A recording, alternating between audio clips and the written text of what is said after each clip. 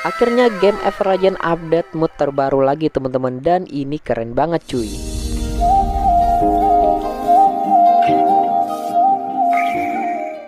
Assalamualaikum warahmatullahi wabarakatuh teman-teman. Selamat datang lagi di channel Mamank coy. Oke teman-teman, bagaimana kabar kalian? Semoga kalian sehat selalu guys. Amin ya robbal alamin.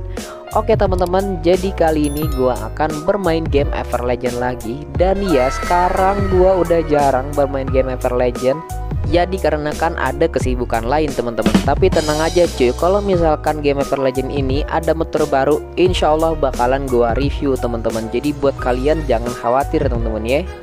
Oke guys, sekarang ada mod pack terbaru lagi, yaitu ada mobil GR86 teman-teman. Dan ini kawaii banget cuy ya, keren banget cuy, plus imut-imutnya teman-teman. Jadi buat kalian yang suka mobil GT86, ini adalah mobil kembarannya guys, atau bisa dibilang ini adalah mobil adik dari GT86 cuy. Seperti yang kalian lihat teman-teman, untuk tampilannya kurang lebih ya kayak mobil GT86 cuy. Tetapi ini adalah model mobil GR86 yang udah dipasang bodykit coy. Nah di game Legends atau di mod packnya sendiri ini sudah disediakan bodykitnya sama moddernya cuy. Jadi keren banget teman-teman ya. Oke guys, jadi untuk mobil GR86 ini dia merubah mobil GT86 cuy. Jadi kalau misalkan kalian penyuka GT86, kalian bisa ngalah dulu teman-teman, soalnya mobilnya itu diganti dulu sama mobil GR86 cuy.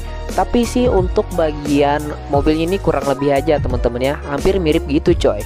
Nah untuk bagian bodykitnya ini sudah disediakan sama moddernya teman-teman, 2 atau 3 bodykit ya kalau nggak salah teman-teman. Silahkan kalian cek aja coy. Nah untuk ukuran dari game Legends ini berkisaran cuman 100 MB doang teman-teman ya. Jadi masih terbilang ringan buat device kentang. Meskipun RAM kalian 2 GB atau 1 GB itu masih bisa banget bermain game Legends cuy. Nah kalau misalkan kalian pengen mabar dengan teman kalian, bisa juga teman-teman. Tapi wajib kalian login ke akun Legends kalian coy. Kalau misalkan kalian belum login ke akun Legends, ya otomatis kalian nggak bisa mabar dengan teman kalian guys ya. Dan game ini juga bisa dimainkan secara offline juga cuy. Jadi anggapannya kalian bisa bermain game Legends ini untuk kesenangan kalian guys ya.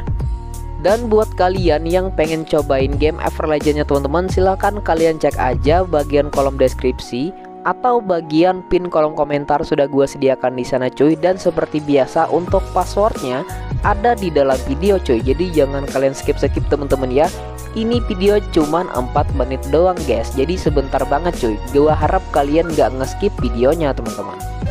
Dan seperti inilah tampilan akhirnya cuy. Meskipun ini tidak menggunakan livery, tetap bagus banget teman-teman, soalnya didukung sama bodykitnya yang sudah rapi seperti ini coy.